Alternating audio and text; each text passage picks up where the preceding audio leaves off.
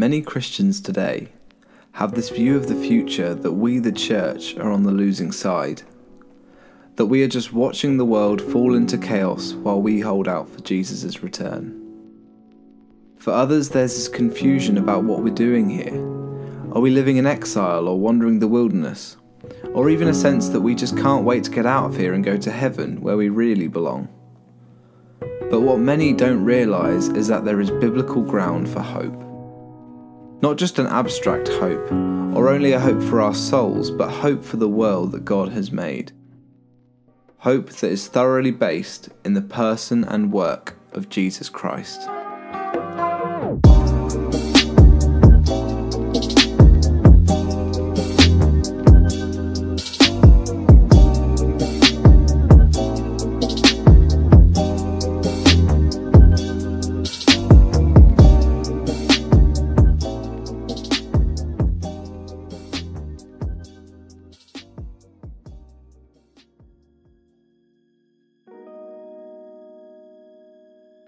Throughout the history of the Church, it has been well noted that, whilst theology is a broad topic with so many different avenues to explore, all the specific topics within it are interconnected and feed into each other because ultimately, even though they focus on a different area, they seek to reveal and explain the same God. So there should always be consistency between the different categories.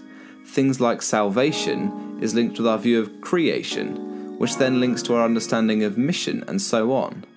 But there is one area that often gets treated as though it falls into its own borders, as if it shouldn't be interpreted through these other areas as well, as if the Bible reserves one place at the back to talk about the topic of eschatology. Eschatology is the study of last things. Often this is thought to just be talking about the end of the world or the second coming of Christ. But actually, eschatology focuses on the whole period between Jesus' first and second coming. You'll notice, for instance, how the biblical authors refer to anything after Jesus as happening in the last days. And there are three primary views on what the Bible teaches about the end times. Each of them take their name from a passage in Revelation 20, where it says that Jesus will reign for 1,000 years. Or to put it another way, he will reign for a millennium. The first view, premillennialism, calls the period we live in now the church age. And one day at the end, Jesus will come back. He will then reign on this earth for a literal 1,000 years.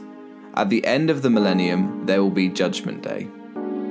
And so it's called premillennialism because Jesus comes back before the millennium. The second view is known as amillennialism, and it takes a very different perspective. It holds that the 1,000 years from Revelation 20 are a symbolic number to describe the church age.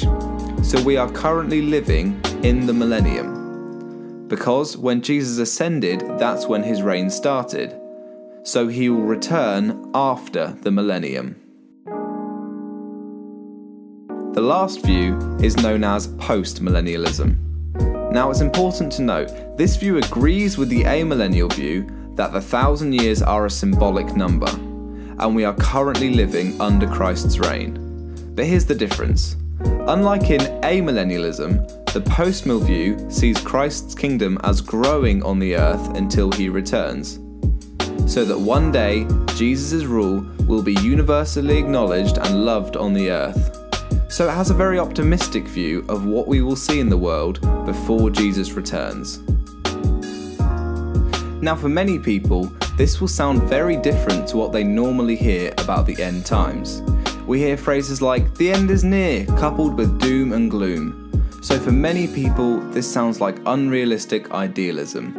Often people argue that there is nothing in Revelation 20 to suggest any cause for optimism.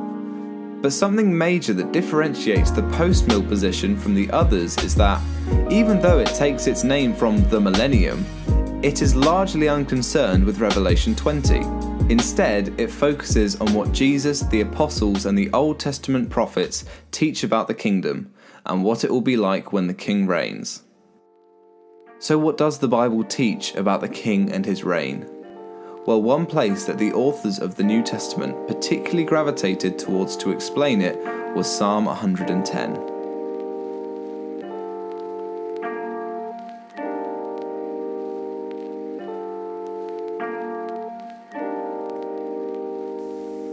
Psalm 110 is the most quoted Old Testament passage in the New Testament because it gives such a strong picture of Christ and his reign. And the apostles understood it to be about Jesus' ascension and what that now means for us.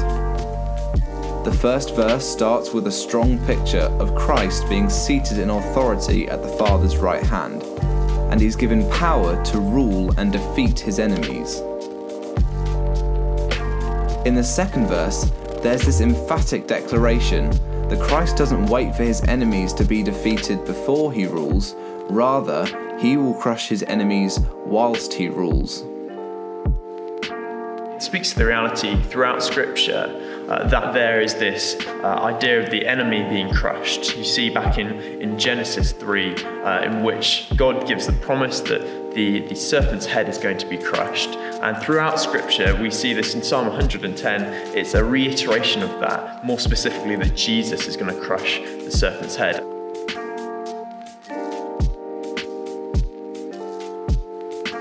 So we might understand that Jesus will one day have all of his enemies defeated.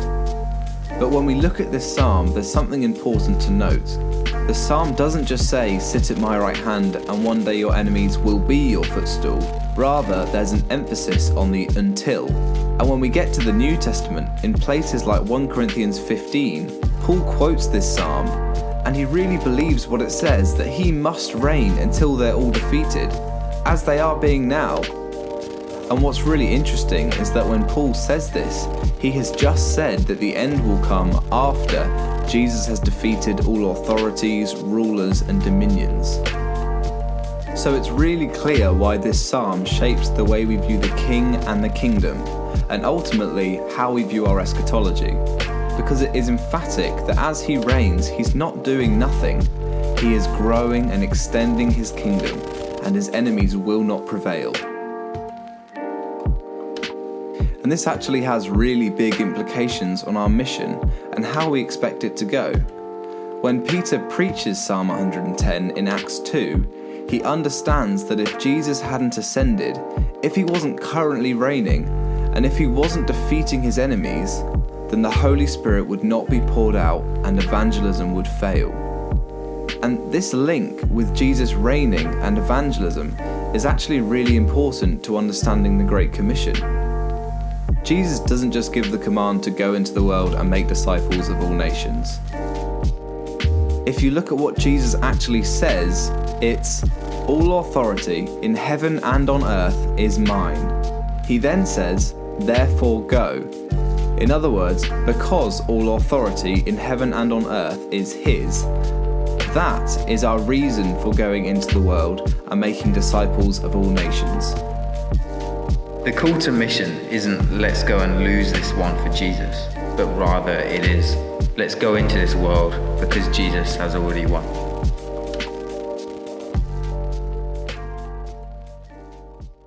So having taken a brief look at how the Bible views Christ as king, it's also important to see how the kingdom itself is described throughout the Bible, in both the Old and New Testaments.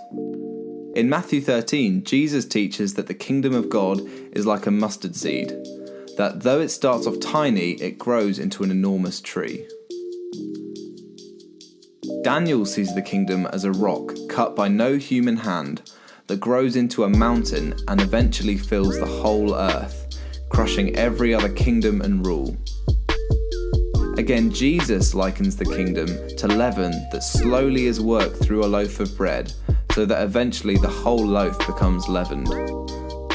Finally, a prophecy found in both Isaiah 2 and Micah 4 is that in the last days the mountain of the house of the Lord will grow to be the tallest mountain, and all the nations will flow to it, and the peoples of the earth will delight in God's law whilst he establishes peace on the earth.